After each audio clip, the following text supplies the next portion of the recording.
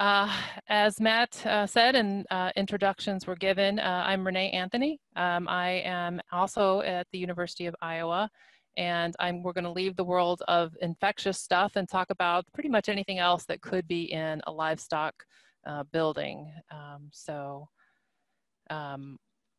Matt and I have worked together for quite a while looking at this air quality in swine buildings. So some of the data that we'll be presenting are from the Great Plains study. So in your materials, you've got some hot linked information if anything we talk about today is interesting to you.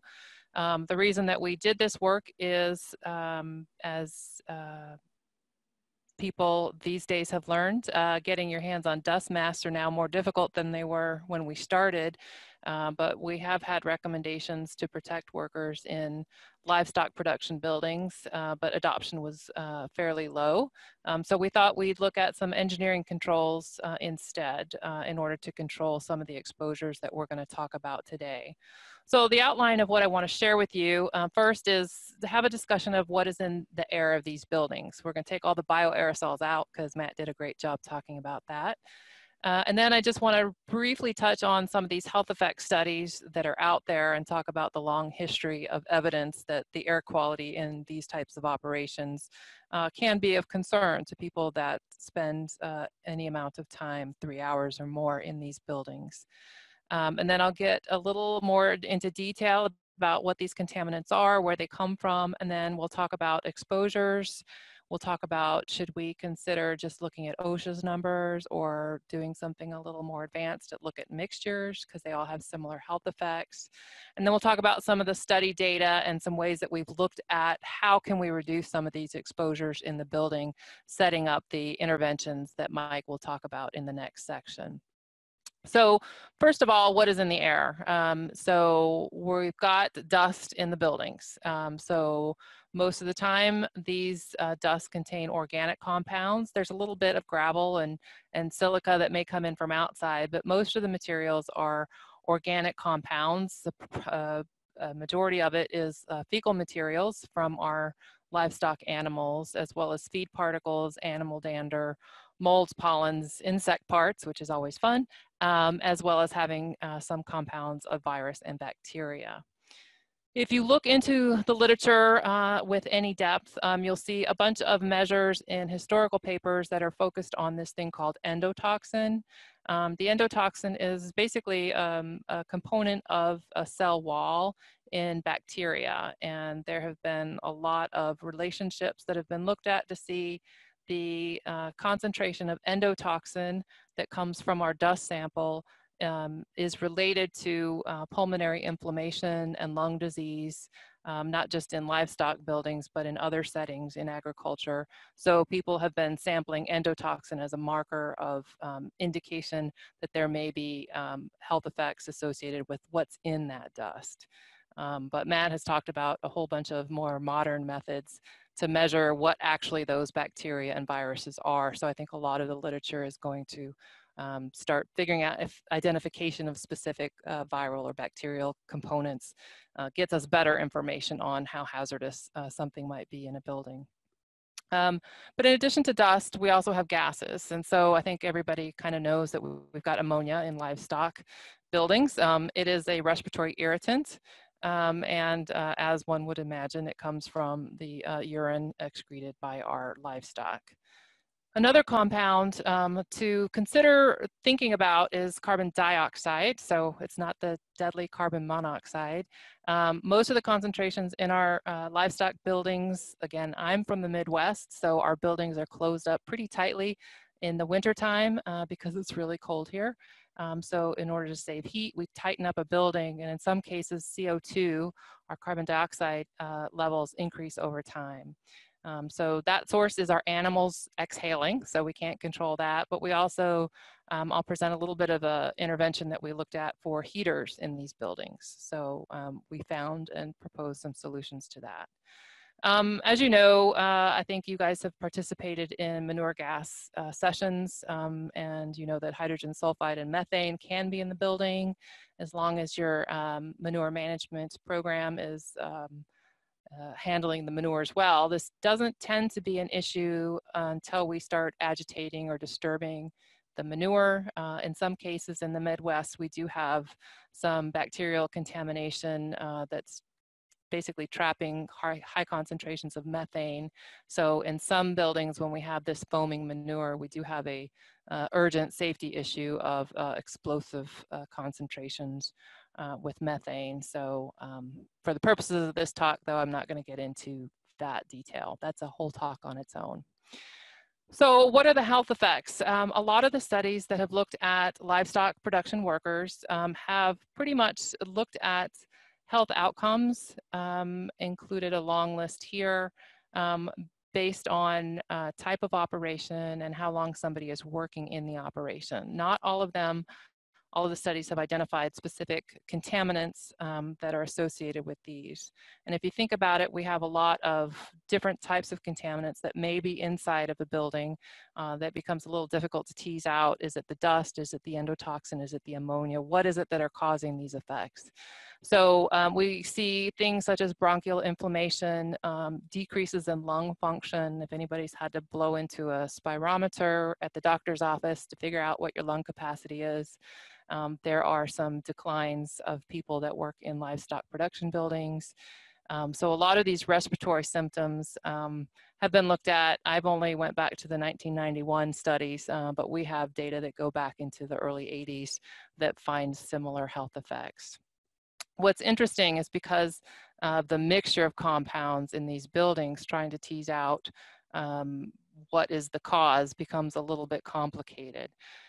So in looking at what's in a livestock building, we do recommend looking at the mixture of chemicals, and we're going to focus on a few of those today. So most of the literature that started and went through the 1990s will use this measure called total dust. And the cassette over on the right-hand side of your screen is the device that we use to collect those samples. Matt mentioned that dust becomes hazardous as a function of where it deposits in the respiratory system. So in kind of a graphical way of representing that, large particles, if you breathe them in, you know as well as I, things are going to get stuck in your nose or hit the back of your throat, and that's where they deposit. As particles get smaller and smaller, they clear your head airways region, pass through your tracheobronchial region, and the really small stuff gets down into this gas exchange region. So when we do monitoring these days, we look at inhalable particles, which include the big particles, and then respirable particles, which exclude all those big particles and really just focus on those small ones. So, so there are devices that we'll use in industrial hygiene going out to capture those different fractions. So instead of using that total sampler, if we just want to look at how many small particles they are, which is how many things get deep into your lung, we'll use something like this cyclone to basically pull all those big particles out. But if we're concerned about anything that gets into the respiratory system and deposits head airways all the way down to the respirable system, we may use a button sampler or an IOM sampler. And so most of the papers have focused on this IOM sampler. This button sampler has a nice cover on it to keep flies out, but just beware in poultry that tends to at times get coated in feathers. So there are some selection information on which type of device do we want to use for different livestock environments. So in addition to looking at this dust measurement, and all we do is we take a sample and then we measure to see how much weight it is, and we come up with a mass per volume of air sampled. Recommendation that I'm going to be talking about today is a 2.5 milligram per meter cubed concentration. We also have a recommendation for mixtures in barns that we have adopted, which is a 7 part per million ammonia. And so we typically will sample that not with any of these kinds of devices, but with a direct reading monitor. So this is just an example of one that's available specifically for ammonia. The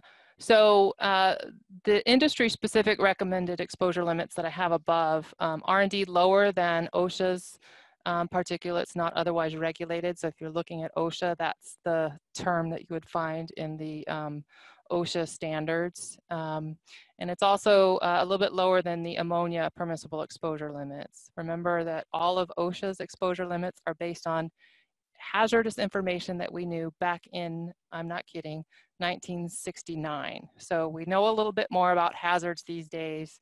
I'm going to be showing you some of these more consensus standards that are called threshold limit values, or TLVs. So if we kind of look at some recommendations for livestock exposure limits, based on if you're exposed below these, we don't see health effects data in the literature, versus if people are exposed to a combination that's higher than these, we do see health effects. And so for swine industry, these are the recommendations on the bottom line here. So we would measure this inhalable with this IOM, we'd measure this respirable with this cyclone, and then we'd use direct reading monitor to measure these other compounds. One monitor for ammonia, one for CO, which is if your heater's not working well, that's when you'd find that, or carbon dioxide, CO2. So in the study that we have looked at, we wanted to see what are the background concentrations, and can we treat the air in a swine barn, so it's a swine farrowing room, can we treat it? And in doing that, we got some information on concentrations in the building. So in our barn that we did our study, our inhalable dust, so that's all came out below this 2.8 concentration limit. So that was good.